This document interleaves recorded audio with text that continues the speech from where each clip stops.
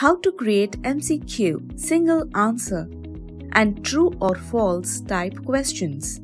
How to preview a particular question before you save.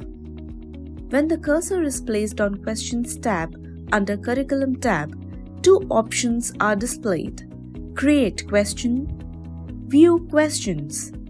Here you can create two different types of questions: MCQ, single answer, true or false. Create question.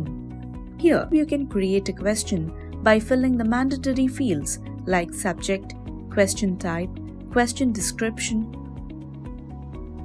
options, and correct answer.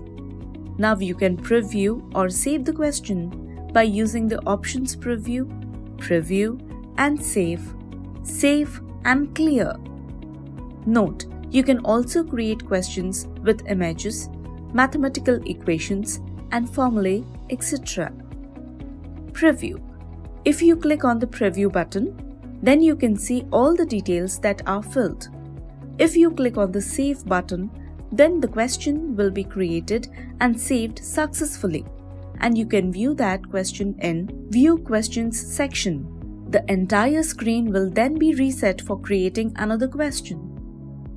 Preview and save. If you click on the preview and save button, then the preview of the question appears along with save and close buttons.